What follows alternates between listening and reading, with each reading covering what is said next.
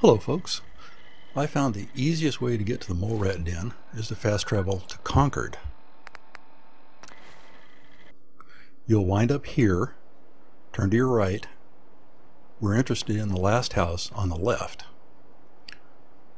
If instead you're coming down the road from Red Rocket, it'll be the first house on the right. Either way, head inside, go to the refrigerator, grab the Nuka-Cola Quantum, which does respawn, move over to the back door, and head in that general direction. You may catch a glimpse of the den as you go by. If not, keep going, and there's this little rise in the terrain right here. Go there, turn right, there it is. Thanks for watching.